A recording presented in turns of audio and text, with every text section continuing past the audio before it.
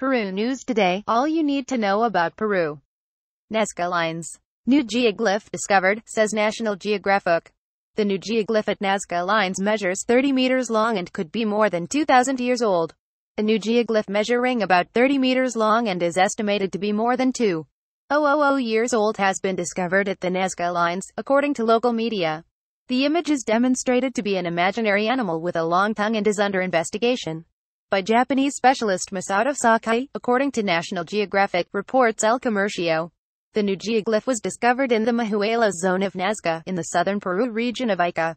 The design of the figure does not appear to be a real type, but imaginary, said Sakai, according to the news agency. He informed that the geoglyph's creators used the technique known as the late Paracas phase. Quote, "This entails using rocks to form a bas-relief until the image is completed. Experts believe the image is composed of a head and tongue on the left side, while on the right side, one can find the body and legs of the imaginary figure." Visit at www.perunewstoday.com. Also follow on Facebook and Twitter.